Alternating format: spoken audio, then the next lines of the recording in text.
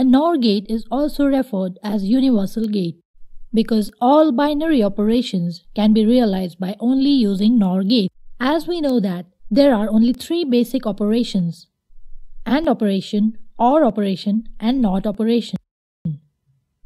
Also, we know that all complex binary operations can be realized by using these three basic operations. If we can prove that AND operation, OR operation, and NOT operation can be realized by using only NOR gates, then we can easily say that all binary operations can be realized by using only NOR gates. Now we will try to realize NOT gate by using NOR gates.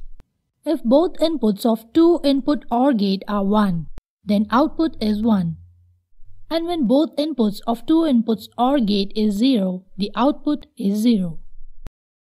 As the NOR gate is reverse of an OR gate, when both inputs of NOR gate are 1, the output will be 0. And when both inputs of two inputs NOR gate is 0, the output will be 1. If we short circuit both inputs of a NOR gate, then we will get where X is either 0 or 1. This is nothing but a NOT operation. So, we have seen a NOT gate can easily be realized by using NOR gate only.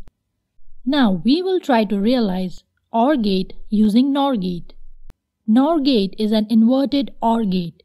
So, inverted NOR gate will be OR gate.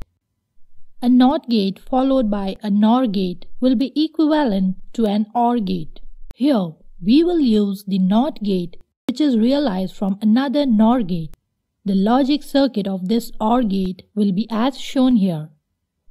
Now we will try to realize AND gate from NOR gate. The NOR operation of two-input NOR gate is whole bar of A plus B. Now, according to De Morgan's theorem, whole bar of A plus B is equal to A bar dot B bar. Now, if we put inverted A instead of A and inverted B instead of B in the above equation, we will get whole bar of A bar plus B bar, which equals A double bar dot B double bar. And this is nothing but A dot B. This is an AND operation. So from above equation, it is clear that if inputs of a NOR gate are inverted, then the output will be AND equivalent.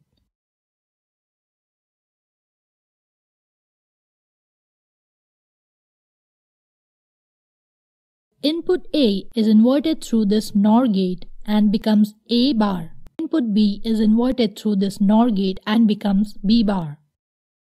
Output of third NOR gate is whole bar of A bar plus B bar, and this is A dot B according to De Morgan's theorem. So, if we connect NOT gate at both inputs of a NOR gate, we will get an AND gate equivalent. As we are only allowed to use NOR gate, we will use here the NOT gates which are realized from NOR gate. The logical equivalent circuit will be as shown here. Now we have proved that all three basic logical gates, NOT, OR, and AND gates, can be realized by using only NOR gates. So any, even much complex binary operation can be realized by using only NOR gate. Hence, it is quite justified to call a NOR gate as universal logic gate.